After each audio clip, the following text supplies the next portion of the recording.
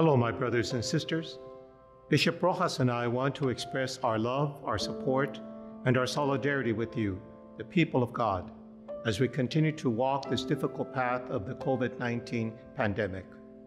We have dealt with uncertainty and great concern about our health and our livelihood this year.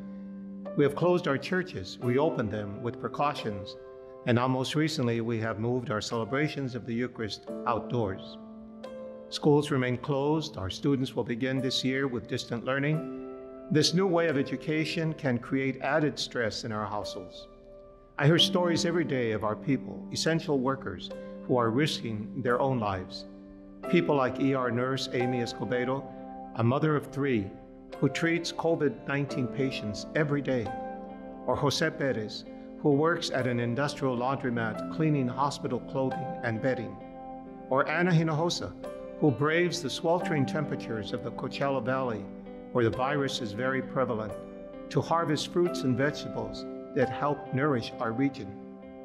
Like you, I had hoped that by now we could be back to living and worshiping as we are accustomed. That is not what God has put before us right now. God calls us to draw nearer to Him, to put our faith in Him, to trust that He will lead us through the dark valley.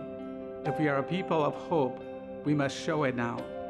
Throughout our history, the Catholic Church has faced difficult moments of suffering and trial. In the time of Exodus, in the early years of the Apostles, and even as we first came to the United States, now is our moment of great challenge. Our faith has always sustained us, given us life and hope. We don't know what the coronavirus has in store, but we know what we are made of. There are many things we do to keep our faith alive. Reading the Bible, praying the Rosary, discussing and sharing our faith with family and friends, and participating in Mass at our parishes or through live stream. Our prayer life is so important today. Let us take all that burdens us to the Lord. I know there are concerns about the decisions that have been made to close our parishes, to suspend public masses and other restrictions in response to government directives. I want to be clear that I have taken these actions out of reverence for life. The threat that COVID-19 poses to the lives of some of our brothers and sisters is real.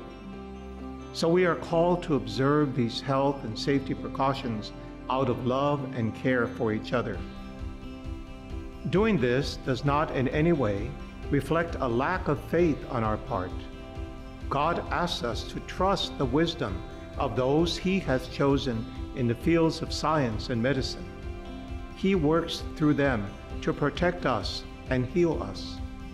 Our state and our region are experiencing a spike in COVID-19 cases and hospitalizations. We know that through our own behavior and our own practices, we can have an impact on the spread of this virus. Whether it gets better or worse depends a lot on us. Let us recommit ourselves to doing the basic things we know will keep us safe. Wear a face covering in public, maintain 6-foot social distancing, wash our hands frequently, avoid social interactions beyond our own household. If you feel sick, isolate yourself and seek medical attention. Bishop Rojas and I extend our prayers and our blessings to all during this difficult time. Hardships like this can drive us to despair and isolation. They can take us away from the mission of our church. But we have our faith, we have each other, and most importantly, we have our God, who loves us and accompanies us always. We may be knocked down, but we are not knocked out, and we move on, siempre adelante. Let us ask in a special way for the intercession of our Blessed Mother Mary as we travel together to meet her Son. Know that you are in our prayers every day, and please also pray for us and for each other. May God bless you.